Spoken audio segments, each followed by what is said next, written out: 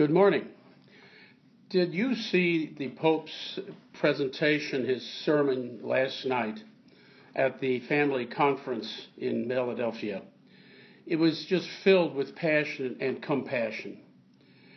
And today's gospel, Jesus displays compassion also when he talks about if your hand causes you to sin, then cut it off. If your foot causes you to sin, cut it off. If your eye causes you to sin, gouge it out.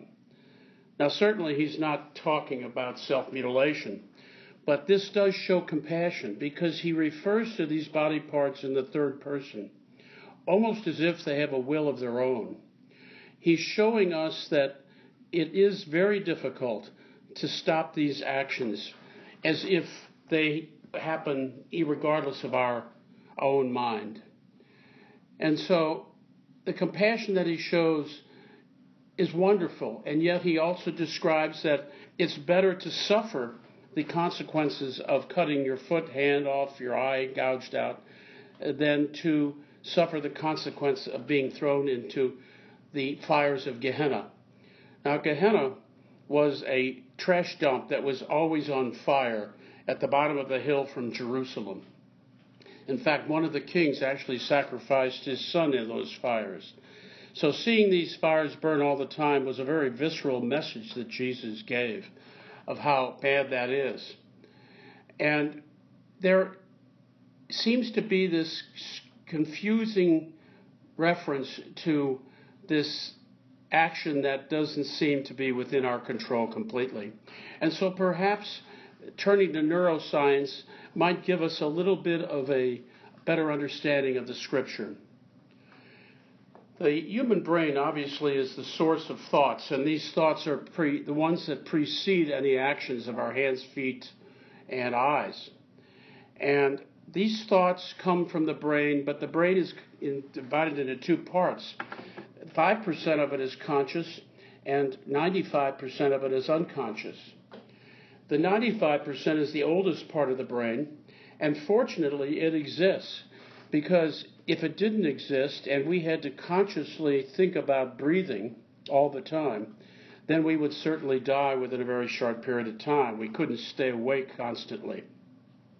There are other things in this unconscious brain. The unconscious brain is very fast and very efficient. It's the oldest part of the brain, and yet contains many other things. It contains our habitual virtues, which is a good thing. It contains our prejudices, sexism, racism, economism, religionism. It contains our worldview. If we were born in Tibet, then we would probably have an unconscious worldview as a Buddhist. And the unconscious also contains our habitual flaws, which is what this gospel is talking about. The 5% of our brain is the conscious brain, and that 5% is much more logical, it's slower, it's the youngest part of the brain. And fortunately we have that so that we can discern when we need to the things that are right and wrong. And the question then becomes, well, in Christ's time, were people aware of this problem?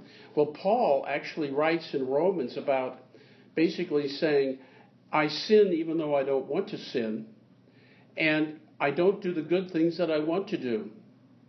It's almost as if Paul understood the unconscious and conscious, even though in those days they didn't distinguish it that way. So Paul even struggled with this same issue. And science goes on and further points out the real difficulties that we can have in this regard. It's called confirmation bias. Science has shown that as part of our human nature, we tend to preferentially pick only the data that supports our preconceived ideas in our unconscious, and preferentially discard the data that challenges it. And this is almost the scientific equivalent of original sin. And so we have this bias built in, which makes it even more difficult to deal with the unconscious. So the question is, how do we get the unconscious brain to unload to the conscious brain so that we can deal with these issues? Now, there's one way that can be done, and that's through suffering. Now, we don't certainly intentionally choose suffering. If we wouldn't do it on purpose. But there is a way that suffering can have that effect. So, for example, if our hand reaches out to take a drink, and an alcoholic drink, and then it reaches out to take another drink and another drink, it gets to the point where our family is jeopardized. We cause suffering to our family, to our children, to our spouse, all because we are failing to acknowledge in the conscious mind that we are an alcoholic. And so we wish to try to unload that conscious mind to have to deal with it. And we're forced into unloading it when suffering begins. That's why, as Catholics, we often say that suffering has the potential to be salvific. And so the conscious mind then kicks in and says, at a critical moment, we have a chance to decide, are we going to go to AA? Are we going to admit that we're an alcoholic? Or are we going to continue down the path and continue to suffer? There is another way, and that is prayer. Now, one of the, and I'll get into that a little bit, but one of the analogies that a neuroscientist uses to describe the unconscious and the conscious is that the unconscious brain is like the manufacturer, the workers on the floor of the manufacturing facility making widgets. They make these widgets methodically, repetitively, one after another, and everything goes fine until the widget machine breaks down. Now, when the widget machine breaks down, they don't know how to fix it, so they go to the chief operating officer, who is the analogous to our conscious brain, and he knows how to fix the widget. He goes to the right vendor, he thinks the problem through. Now, he himself couldn't necessarily run the machines in an efficient way, the way the unconscious mind laborers do, but as the conscious mind, he fixes it. And that is why suffering is a vehicle to kick in the conscious mind, the chief operating officer, to fix the problem. Now, prayer is another way of unloading the unconscious. Now, how does that work? Well, prayer focuses our conscious brain on God. And in that focused effort, we tend to have more room left in our conscious brain for the unloading of the unconscious. What happens is that we are focused on God, and we have less ruminations of our brain on thoughts that are extraneous to prayer. And so it opens the door for possible unloading. Now, from the Greek, there are two different types of prayer. There's cataphatic and apophatic. Cataphatic is discursive prayer, where we use our brain to think of prayers verbally and sometimes mouth them with our lips. These are the prayers that we're most familiar with: adoration, contrition, thanksgiving, supplication. But the other form is apophatic. And this is a form of prayer that the monks and nuns use in the monasteries, and there are various forms of apophatic, but it's basically a silent prayer without engagement of our thoughts. Basically, what we are doing is we are focusing on a symbol of our desire to be with God, and every time we become aware that we are engaging our thoughts, we ever so gently return to that sacred image or word as a way of saying that we would rather be with you, God, than even our own thoughts.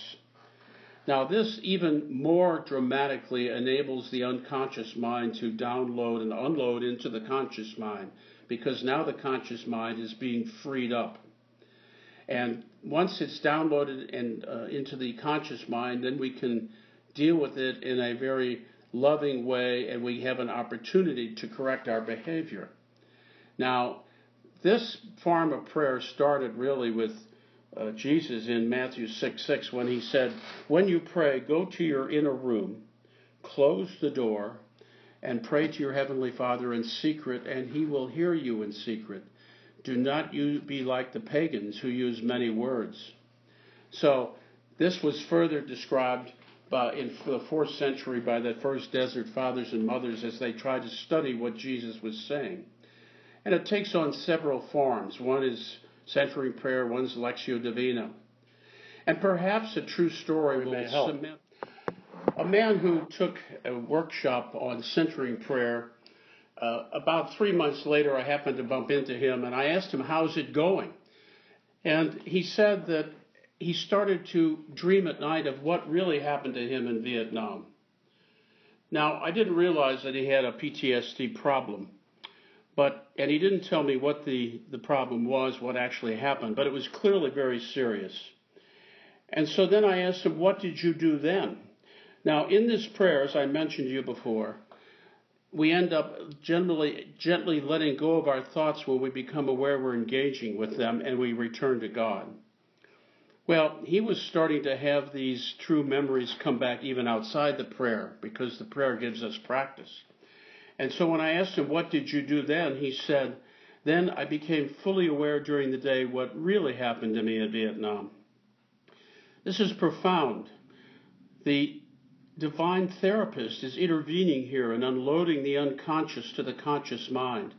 The conscious mind protects itself from these memories normally until the conscious mind is ready to handle them. And the divine healer is here now handling that for him.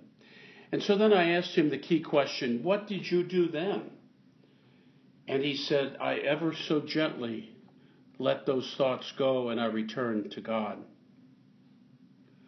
What an amazing effect apophatic prayer can have and how God can utilize it to help us.